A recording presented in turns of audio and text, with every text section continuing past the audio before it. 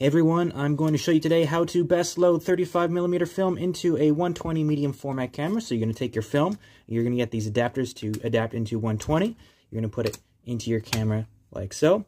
You're going to thread it through the take-up spool like this. You're going to grab the leader, and you're just going to pull it all the way through until you reach the end of the film like that. Then you're going to take your back plate, make sure it clicks into place, and now you are ready to take pictures.